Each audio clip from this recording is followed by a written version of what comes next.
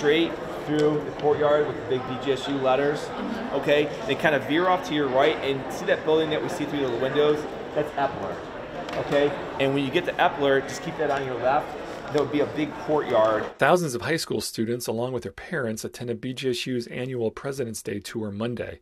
Cecilia Castellona, president for enrollment management at BGSU, says the annual event in its 28th year is a great opportunity for seniors in high school to make their final decision on a college to attend. Kind of roll out the orange carpet, both on campus and in the town, and families are here visiting, making their final decision if they're going to commit to Bowling Green for fall of 23. The annual event brings students from around the country to visit the campus. We have 22 states represented, as far away as Virginia, Arizona, New York, Michigan, Florida, and of course a lot of students here from Ohio, Michigan, and the Midwest. Back in 1995, we thought we'd have 200 students come, and we ended up having 700-800, and we knew we were onto something.